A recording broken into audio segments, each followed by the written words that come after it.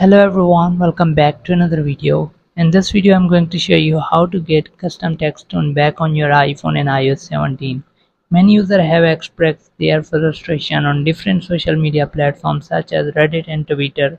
This reaction was anticipated given that the feature was highly beneficial to many. On the Apple support forum, one user reported the disappearance of custom tone option following the iOS 17 update. As a conversation, quick progress, several other users chimed in sharing the similar experience. So if you want to get your old tone back, then let me show you how you can get it. So let's get start the video. Before we start the video, hit the like button and subscribe to the channel for more upcoming videos. To get your old tone back, you can simply first of all download that tune in your iPhone from YouTube or from Google. So I have already downloaded this tune here.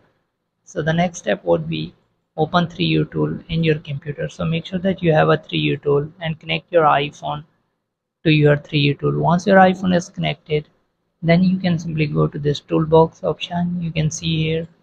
Then here you will see this make ringtone. Click on it. Click on from PC. Now simply choose your custom tune that you have downloaded, and then simply here you will see generate tune. Click on it and then click on import to your device. Here you will see you can also rename it if you want, then you can click on import. Once you have done this, then you can go to your settings, click on sound and haptics. Now you can find your tones here, so as you can see right here. So this is how you can get back the old tones in your iPhone. Hope this video helps. Thanks for watching.